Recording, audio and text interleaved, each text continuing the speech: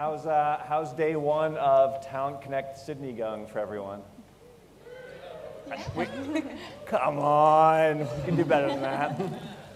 Very excited to close day one, obviously before the big party this afternoon or this evening, with all of you to dig into outside the sourcing books. So the idea here is that many of you are using LinkedIn, Recruiter, talent branding, different products, and as a LinkedIn employee, I'm very excited about that because obviously that means we're really transforming the industry. But at the end of the day, if you're all using the same products, you've got to figure out how you can get that differentiation. And so for all of you who saw Edris this morning from Rapid7, he talked about how they were using the same kind of tools, but using them a lot more effectively and using innovating in different ways. And so the goal of today's session is to really walk through how three rock star folks are using sourcing and branding and different pieces of data and different pieces of recruiting more effectively. So quick intro to me. My name is James Raybould. I head up marketing for LinkedIn Talent Solutions.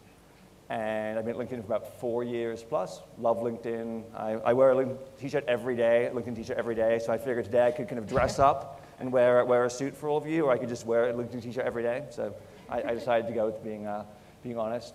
And what we're going to do is we're going to have each person introduce themselves and then do one thing not in the LinkedIn profile. And for me, that is that I'm very lucky that today I am in my favorite city in the whole world. So I grew up in the UK, so I like Australia, I like Sydney because there's a bit of UK. Now I live in the US, and so I like the US, and there's also a lot of Australia that's different. So I'm very thankful to all of you for giving me the opportunity to basically have an all-expenses-paid trip to Sydney, my favorite place in the whole world, to come and have some fun on stage at the end of day one. So thank you for that. With that, I will hand over and we'll walk along. Cool. Hello, my name is Beck Jones. I work for Atlassian. I joined Atlassian in December last year, so I'm relatively new to the company and I'm utterly obsessed. So I'm excited to talk to you about my journey with Atlassian so far today. My role is twofold. I head up global grad recruitment and also global campaigns. So I support the experienced hire team with sourcing and with also volume campaigns. We have a huge, we're scaling like crazy. We have a huge number of roles. So I was brought on board to really help the team get some volume through the door. Oh, one thing about me, so I'm fashion obsessed, and to justify that I started a fashion blog with actually one of my friends who's in the audience today. So yeah, I feel less guilty now about the spending. What's the name? You've got a whole audience here to give you some... It's actually about work fashion. It's called That Look Works. That Look Works. Right. Check it out. Getting your smartphone. Very good. Hi everyone, my name's Daoud. I look after the strategic sourcing function at Lion. Who are Lion? You would probably have heard of Lion Nathan or National Foods, and they merged to form Lion. In my fridge, there's about 80% of the products are Lion made, from the dairy farmer's milk to Dare iced coffee, through to the Yoplait yogurt, and well, maybe I'm a little bit embarrassed to say about 50% of the fridge is dedicated to our beers, spirits and wines portfolio. I'm particularly fond of some of our craft beers. The James Squires range, for example, is something that I particularly enjoy. So that's not the one thing that isn't on my LinkedIn profile. The one thing that isn't on my LinkedIn profile is I'm a complete comic geek. Well, actually, my family would probably drop the comic bit out of that title. So I was listening to Ed Nathanson earlier on today. I was particularly jealous of his Superman socks. Great. Hi, guys. Great to be here today. I nearly didn't make it. The guys downstairs wanted to ID me to make sure I was over 18 to come upstairs. Then I came up the next escalators and I met a lovely lady from the University of New South Wales recruitment team, and then we got asked if we were auditioning for X Factor. I pretty much said Talent Connect, but not that talent. And so ultimately I've actually made it up here now, which is great. So my name's Emma Pilcher. I am from a healthcare company in Sydney called KinCare. You may not have heard of us yet because you may not have had a requirement to look at care options for your parents, or you may have had to, or your grandparents. Our company is a medium-sized organisation. We've moved from being a small family-owned company into a very fast-growing organisation that's experiencing probably 60 to 70% year-on-year growth. So you can imagine our talent acquisition strategies are quite aggressive at the moment. In my role as HR manager, I am responsible for all the talent acquisition and everything that comes with a challenging role as HR manager. The thing on my LinkedIn profile that probably people wouldn't know about me is that I have an extraordinarily good ability to be able to catch with my left hand, and I am right-handed.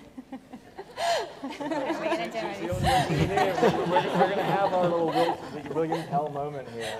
So I've got to be ready. So Do I need to move? how hard? There's a I whole will bunch be ready, of but glasses it's behind her peripheral. there. How hard can I throw the apple? Barry? You ready? All right, you ready?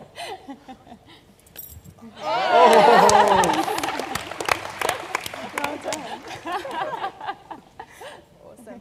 Guys, my name is Haimi Code and I'm a product consultant at LinkedIn. I've been with LinkedIn now for just on 3 years, and this is, I'm glad to say, my third Talent Connect in Sydney, so it's been amazing to see how it grows. I'm also a blogger, like Beck, but I blog about brunch, but that is on my LinkedIn profile. Dan mentioned that the rich content module went live. I was in on that thing. I was like, here's photos of food. So now my photos of food don't just spam my friend's Facebook feed, they're also spamming LinkedIn. You can thank me later. Coffee shots. The thing that's not on my LinkedIn profile that might surprise you is that I did 9 years of Russian ballet as a child. So as a result, I have really good posture. But not necessarily the body of a dancer. So it's okay, it's all right, I've got to get something out of it. Well guys, I'm really excited to bring these awesome sources stories to you today, and I thought what might be really good for us is to think about those things that we always want to do but don't always have the time to do or the resources to do, or we kind of think it's maybe a little bit out of our reach. I know that most of us were really inspired by Ed Nathanson this morning with Rapid7, and sometimes we think, well, that's great, you're a tech company. You know, you've got a lot more flexibility. So I'm excited to bring these stories because Emma can tell you she's definitely not in tech. Aged healthcare service is a little bit different. Very different. But I thought, based on the brand sessions being just before now, in the last session, let's start with brand. Not many recruiters consider brand to be part of their remit. So I'm really interested, and we might start with you, Daoud. How has your recruitment team used brand creatively when they're sourcing talent that you maybe didn't previously have access to? So I think that brand actually, or at least the employee brand, should fall directly within the mandate of the resourcing function, the recruiters. I'm sort of firmly on the side of the ledger of Jeff, your CEO, when he said that the future best recruiters of the world are thinking more and more like the best marketers. And I think if we connect with people in a really genuine way, marketers know how to do that. They know that the connections happen at an emotional level. And we've been really serious about the way that we want to connect with our audiences. And I think that we articulate that in our employee value proposition. We've been very resolute about what that means. We've built an organization based on cultural values. We want people to be the best that they can be. We want them to really make a difference. And we want them to have a great time doing it too. Mm-hmm. And referring back to something that Ed spoke about earlier on today, the golden circle model from Simon Sinek, it's the what and the how and the why. Mm-hmm. And when you can connect with people at the why are they actually doing something? Why would they want to belong to an organization? That's where genuine connections happen. So how have we done that at Lion? Well, we've created, I guess, a library of authentic stories from people within our organization that bring those values, that bring that brand to life. And we have a number of modes, a number of mediums, whether it be infographics, video. Like the Queen video from Ed Nathanson this morning? Not quite as slick as that, but, okay. but yeah, some good videos. And you know, we ask our recruiters to share those stories externally. We also encourage our leaders to be more visible both internally and externally. So some of them are writing blogs. Some of them are being more active in external communities. And I think understanding that primary brand position, and promoting that in a way that's really meaningful is critical to getting engagement with an external market. Okay, awesome. And Beck, I know at Atlassian, you guys have got some pretty cool stuff going on with your brand, and I'm particularly intrigued by your values. Now, you work in graduate recruitment as part of your role, and I'm curious for you, A, to tell us a little bit about your values that form part of your value prop, but how does that translate to grads? So our values are very interesting, a little bit controversial, and how they came about was about 6 years ago. Scott and Mike, our two founders, really wanted to, they didn't believe in, I guess, bullshit values, so they wanted to put out their values they really stood by. So the firm came together, the organisation came together, and they basically came up with 5 key values. They're controversial because they swear, and I came from 9 years in professional services, so you can imagine it freaks me out to even I'm going to say this on stage. But the 2 of the cool values are open company, no bullshit, and also don't fuck the customer. So I can safely say I won't get fired by saying the F-bomb, but it is kind of like, wow. And I guess when I go to campus and I talk to students about that, we are so open and we are so out there that it really connects with the student community. We do some other cool stuff, I guess, with the brand. We are pretty out there, and as a result, I have kind of free reign, which is pretty cool in terms of how we recruit. One thing we did recently, which was really awesome with the brand, was we do a lot of campaigns and road shows. So Atlassian has and does make really awesome software products. So we're lucky that we can engage a wide audience who aren't necessarily interested in recruitment opportunities, but they love to hear the Atlassian story. So recently I did a New Zealand campaign, and initially it was just to recruit grads. So I had a really good gut feel that that's where talent was for Atlassian. So did a 2-week campaign, and I thought at the same time as recruiting grads, I may as well tap into the Experience High network or professional network as well.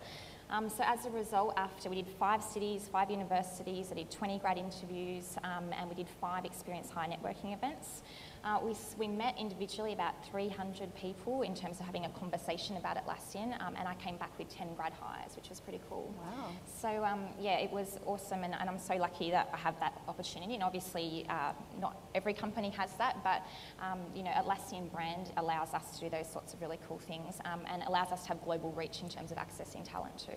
Beck, can I ask, what do you think had more impact? Those kind of scalable activities that you were doing in the roadshow format, or do you think there was that one-to-one conversation that really kind of made more of an impact? What do you think? I think the big bang thing with the campaign is good initially, in the sense of we had never gone to New Zealand before, we'd never tapped into the NZ market, so the big bang is necessary to say hey, we're Atlassian, we exist. Mm-hmm. But then I have this thing about keeping people warm, and you need to hug them tight, and so that's the next step for me. So we went over there, we have a lot of targeted tech talks, so we actually help to people understand how they could better use Atlassian products, so it's not recruitment in your face.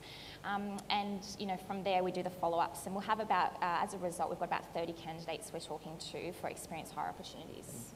Do you find that Ed this morning discussed, they have a very particular culture, which means some people love it, some people hate it. Do you find having edgier values than maybe most companies have means that some people hate it and they're just the wrong people for your company? Or? Yeah, I think we pretty much say this is how we are. You either like it or you don't like it.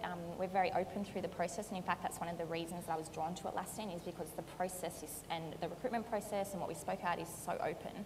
And often values are kind of put out there and everyone goes, oh yeah, that's a value, and you don't actually live by it. But literally every day I see our values in action. So a cool example is day 1, I started to put some stuff together for the strategy over the next 5 years, and within a couple of minutes people were commenting on my strategy page from all around the company. And it's just that whole open company thing, it lives and breathes in Atlassian. So. And so are you the candidate? No. That's not part of the services I provide. That could be a HR violation right there. Yeah. Thank you for saying that to me. We're not going to cover that as a sourcing method either. Some people use the flirt to convert strategy. We might not go down that path today. But if we think about sourcing, we talk a lot about sourcing at LinkedIn. We're always talking about finding the right candidate, and brand we know is filling the kind of the top of that funnel, and then we need to filter through and really source within that accessible market. One thing we don't, in my experience, talk about enough is sourcing habits. So Emma, I'm really curious to find out from your guys at KinCare, what are some things that your sourcing team have done and embedded kind of into the DNA of what is KinCare sourcing to kind of get you access to people you didn't have access to before? Great question. I think that basically with regards to where our market is at the moment, our brand is fairly immature compared to, should I say, the two brands that are obviously represented next to me here. We're in the middle of trying to design our culture. We're trying to go through a culture transformation and come up with these signature behaviours that represent what our organisation is about. So we don't have a solid platform to go out to the market and say, hey, we're so amazing, come to our industry. And should I say, by way of what we do, it's not particularly known as an attractive industry, the space that we work in, but we're trying to make it exciting. Should I say aged care is, you put it next to fashion, media, communications. People are always going to look at the professional services or finance or something that's great in the city, whereas the opportunities and the growth and the potential for people to have such large scale in their jobs is available within the sector that I operate in at the moment. So we've had to really leverage off that and go back to basics and say, okay, we put our hands up, we can't do this all and we can't attract all the people that we want at the moment, but what ways are we going to go about it to make sure that moving into the future we are creating that very lucrative space for people to have a career in this space in healthcare. So coming back to essentially what we're trying to do at the moment is that we said, all right, we're going to go out to our line managers and we're going to go back to basics and we're going to talk to them about the actual 101, about how to run a proper recruitment process and really understand what it means to put the time in, not be scared of hiring people that are better than you or who are going to complement your teams, and really teach them actually about how to run the process properly and introduce all the bits and pieces that come along with it, the social side. But not only that, we obviously notice that we are not major players in what we do at the moment, but we want to be. So we actually do engage external consultants to come into our organisation. So we do go out to the likes of PwC, we do engage cultural organisations, we do have places come in and say, okay, we've got great projects, we want you to come in and work with us. And the talent strategy that we put behind that, instead of going straight to market and trying to attract a candidate to our process, we get those people in from external organisations, and this might be a little bit controversial, but we get them into our business and we show them the potential with our organisation and we show them where we want to go. And it's simply about having the conversation with them once they're in there and they've been engaged with us from a consultancy perspective. And I know, Emma, that we were talking earlier a couple of weeks ago about a senior hire that you made, and part of your challenge to get access to candidates that might already be in professional services or something is to actually educate them on why your industry is the industry of the future. And so how did you go about getting this particular senior hire that you mentioned to me the other day kind of into the recruitment process? Great question. So essentially, I went out with the facts and I went out with the statistics. I said, our organisation is going to be the biggest employment group in Australia in the next 5 years. We are going to have the most opportunities, the most exciting things to do within the health space. Old. Yes, and we have an ageing population. So let's look, we saw the stats this morning on that scale that I think Angela put up, and it's phenomenal what needs to happen within our space. There's 75% growth that's going to happen alone within the aged care space. So that's a lot of talent that's required for our business and within our remit. So we really need to be going out to those people now and saying, there is an attractive job opportunity for you here. Okay, interesting. And Daoud, I know at Lion you were brought on into a strategic sourcing function specifically. Why did you guys look to change some of the structure around your team to change the way you're doing sourcing? Yeah, right. That's a big question. Just kind of why how did much you get time your have I job, got? basically? I think something that Ed was talking about earlier is the creating the structure that allows you to be a specialist in your space. So whether it's a discipline focus, whether it's a functional focus, I think that's the sort of structure that you need to create to give the recruiters the opportunity to become centres of excellence. So that was really the thinking behind the new model. It also sort of broke down the sourcing activities into two key areas: the tactical delivery of results and the strategic thinking around how do we grow our presence, how do we grow our recruiters' profiles, how do we become talent magnets. So I think having that dual lens really helped to deliver greater connectivity with the audiences that we wanted to speak to. I think, yeah, does that answer the question? Yeah, I think so. And if you think about any of the big changes that you guys have made with kind of splitting your function to have those specialist areas, what was the biggest impact to the recruitment team? I think having the opportunity to really grow the brand and really converse with their audiences using messages that were relevant to those audiences. That was probably the biggest change. Things that we did, for example, we created networking events, we built pipelines that we then invited into beer and food matching events so they could meet some of our leaders. My food gets matched with my beer, like my wine at degustation kind of thing? Yeah, exactly, yeah.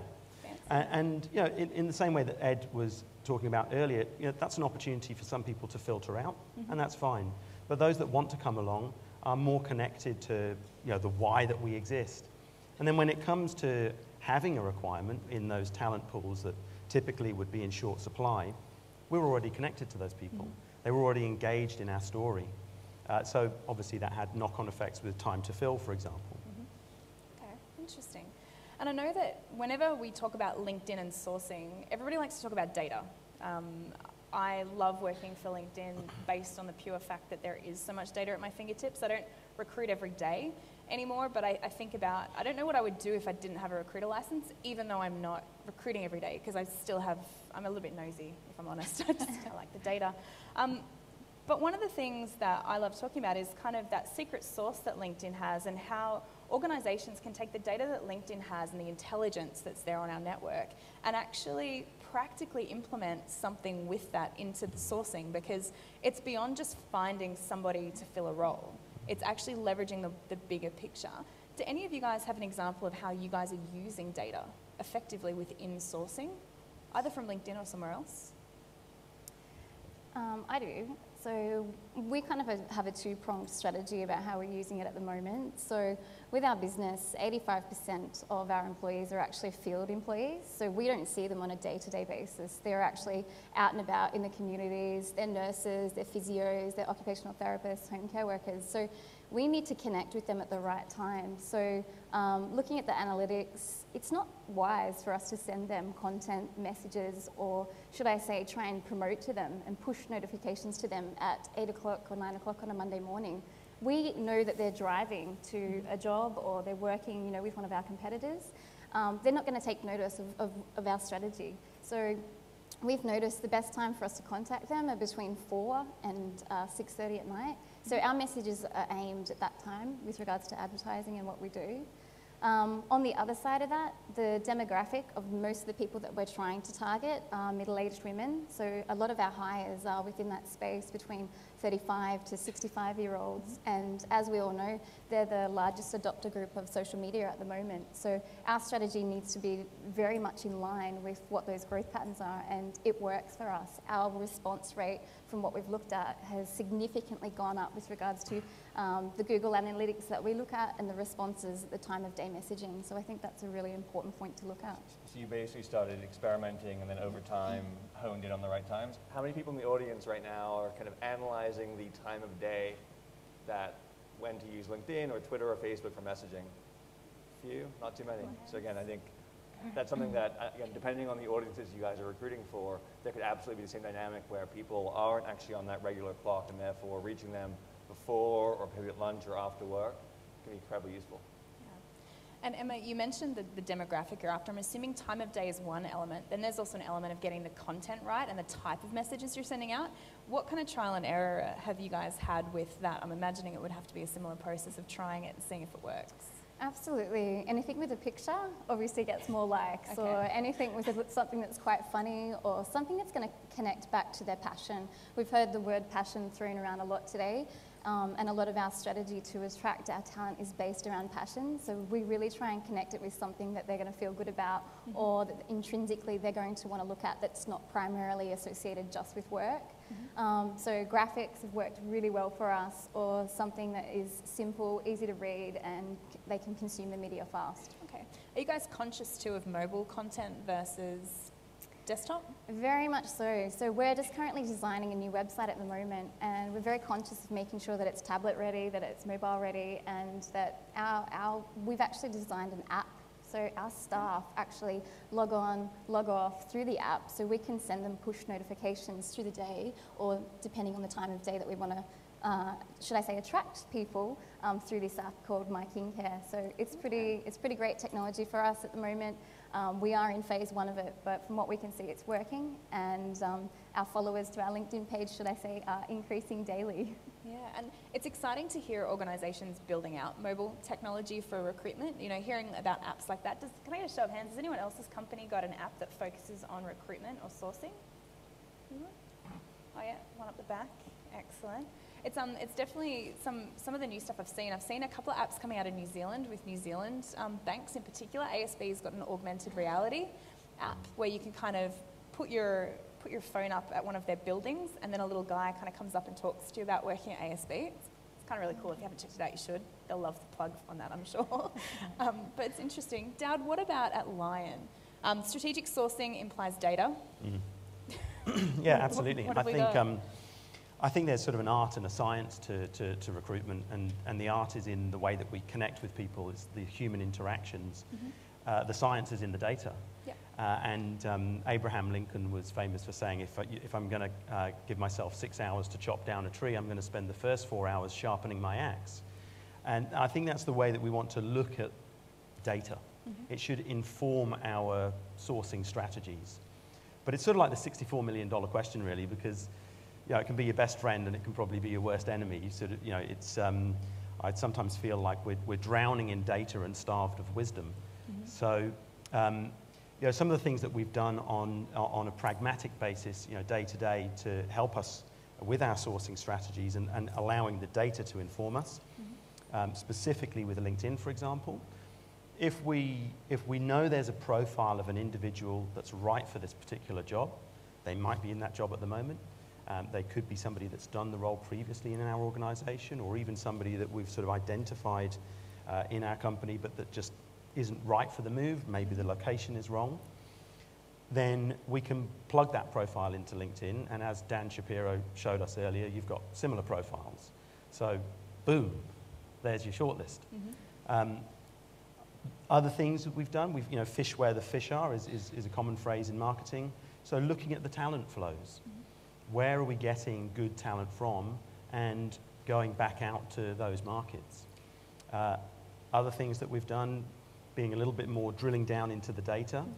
There's been a couple of examples where we found it really hard to recruit in particular locations. Now, it could be that it's the location that's challenging, or it could be that the skill set within that location just doesn't exist.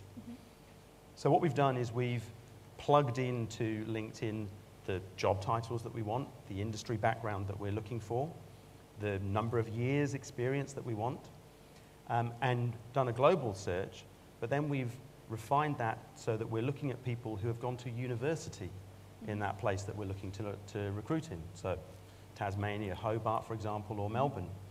And that allows us to then have a really good conversation with those people. We know they're going to be right in terms of the skill set and the industry, and we can talk to them about the fact that they went to university at this place. Maybe so that's save worked some really well for us. relocation expense as well if they want to move back home to the family. Yeah. Excellent, excellent. Beck, I know that you guys recruit globally as well. You mentioned you've got stuff going on in New Zealand. I know that Vietnam, the US. Are you guys looking to the data to help you figure out where to recruit, where to open offices, where should we put our software engineers? Yeah, absolutely. Like right through from grad through to experience hires, we use the data to have a look at what geos are kind of hot for tech talent. An example is we've been doing a lot of research into kind of where's the next hotspot, and I have a really good feeling about Scandinavia, and later in the year I'll probably go over and do a campaign there.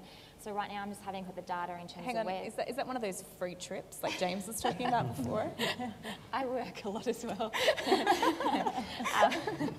Just checking, just checking. European getaway. So we use the data, I guess, to have a look at where people are at, where are they coming from. what's happening in the startup tech community. And then for grads, I have a look at, it's really hard to get any solid information about graduates coming out of university in terms of what they're studying, where they sit, what are the top feeder universities. So I use the data in all that. And I remember my first meeting with Scott and Mike, our founders, and they were so hungry for data. It's not really been traditionally used through the process so far, and we've kind of gone out on a limb sometimes without having anything to back up what we're thinking. So I'm very conscious of any campaigns I'm doing now to provide them with data and help them understand where I guess we can access talent from. Okay. Are there other data sources apart from LinkedIn that you're leveraging as well that we might not have heard of? I know tech often is, a couple of steps ahead. Yeah, look, there's a whole heap of things. So we're really active on blogs, online forums, like Quora is a really cool source of information. I follow a heap of tech blogs. I access information from universities. I kind of, whatever I can do, I try and access it. A few weeks ago, when I first started, to be honest, our team is not really awesome at sourcing, and I don't think we're doing anything crazily out of the box at the moment. So when I came on board, I was like, okay, look, what can we do to challenge ourselves and dedicate some time to strategic sourcing? So we came up with a 12 months of sourcing challenge, where every month we dedicate time to a particular sourcing methodology or something cool in terms of sourcing. So the first one was Twitter, and as an example, we don't really have any social media in terms of promoting Atlassian culture or opportunities. So we set up a Atlassian talent Twitter handle, and within 1 week we had 150 followers. And right now, after a month, we're sitting at 300 followers, and it's not heaps, but that's still 300 people who are now hearing about us. As I said, we're trialling a lot of different things. We're trying a lot of strategic sourcing, a lot of social sourcing as well as traditional things like LinkedIn. It sounds like it's really about taking that leap, an intelligent risk with some data to help you kind of check that gut feeling. We talk about that gut feeling a lot in recruitment. We want to open up for questions for these guys, because you guys probably have some questions for the team. But before that, if you guys could give one piece of advice, something that really resonates with you around trying to be innovative and be creative about sourcing in your business, what would you leave the group with today? Anyone can start. So my thing is dream big, and it sounds kind of but I'm totally about swing big. And every day Scott and Mike tell me, and my head of talent tells me to aim big and aim high. And everything I do now, I think, am I thinking as possibly outside of the box as I can, and always challenging myself to think about, is this a really wild idea? And if it is, then I'm like, yeah, I'm on the money. So, yeah. Awesome. I'd probably follow that up by saying, and take small steps every day.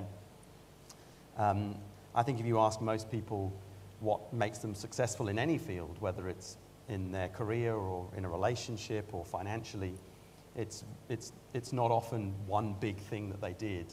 They probably dreamt big, but it's the little things that they do every day that makes the difference. And I think it's that consistency and commitment to taking some action. We sort of live in this information age at the moment, and I sort of feel like there's a bit of a myth around information, that information is power. And I mean, it's not really power, it's potential power, but the real value gets created out of action. So that would probably be my one takeaway. Awesome. What I'd probably say is that I think that we need to not make it too hard. We need to focus on being unique, obviously, but I think also just keeping it really basic. Everybody knows where they need to go with their strategic plan, or what is their ideal person for what they're trying to get, the pinnacle of where they're going with their goal for the business.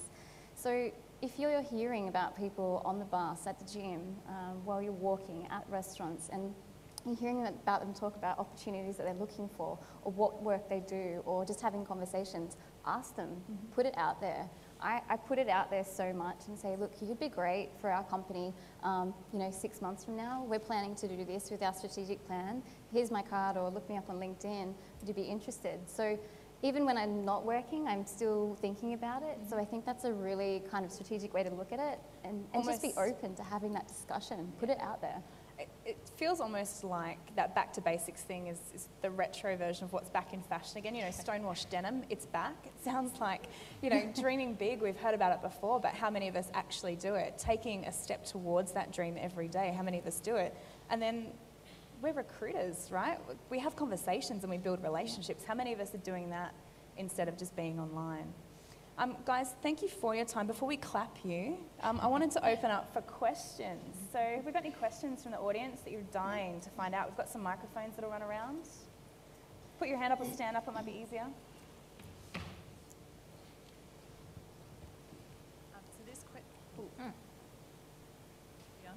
Can everybody hear me? Oh, good. So this question is for, I guess, any or all of you. I'm sure that in each of your industries you have, spots that are notoriously hard to fill or, real pressure points. Do you have any tips for, thinking outside the square and managing those pressure points? Yeah, sure. So I think starting off by giving recruiters areas that they can specialise in, that will over time deliver the kind of pipelines that Ed Nathanson was talking about earlier. I think also using the data, taking the time to sharpen your axe. I think also trying to consider what are the multiple channels that you would use. So for example, it's not just about raising a flag and putting a job advert out there. What are the networking events that you could attend? Who are the professional associations or the bodies that you could leverage? Where in the world are these skills in higher supply that you could perhaps tap into? So looking at, as I say, talent flows, doing some interesting Boolean searches, not necessarily just on LinkedIn, but across Google as well, will help you in finding where some of that hidden talent lies. The only other thing I'd add there as well is tapping into our internal networks. So I know that people in Atlassian know other people and know where the talent is. So I literally sometimes sit down and I'm like, tell me 5 people and where are they? And even if those 5 people don't lead to anything, I have a feel for where they might be or what companies they're at, and kind of you can pick up some trends as well about where some of that hard to fill talent sits. So yeah, I totally agree with everything, yeah. But I think we probably don't access as much internal knowledge as we do, as we can. I'd follow that and actually take it even a little bit further, that it is employees' jobs, not just HR, not just people in culture, not just strategic sourcing teams to essentially attract talent to the business. It's every single employee in that company needs to be a brand ambassador. So we kind of really try to push it out to our staff and say, okay, guys, we need to get here by this time and we need your help because we're not going to be able to get there just by doing it ourselves. Put it out there and you will be rewarded through this program that we're going to set up XYZ. So we really try and make it a company-wide initiative to find what we need to do to achieve our goals. Guys, any other questions out there? Let's see. No? All right, cool. Well, guys, it is party time, so let's give these guys a round of applause before we head off. Thank you. Thank you. Thank you. So there is nothing much left to tell you other than to follow the massive crowd that is heading to Dalton House. In case you don't know where it is, it's over the road across from the casino under the Accenture building. You'll find it. Just follow everybody else who's moving towards the bar, basically. And thanks for being with us. Thank you.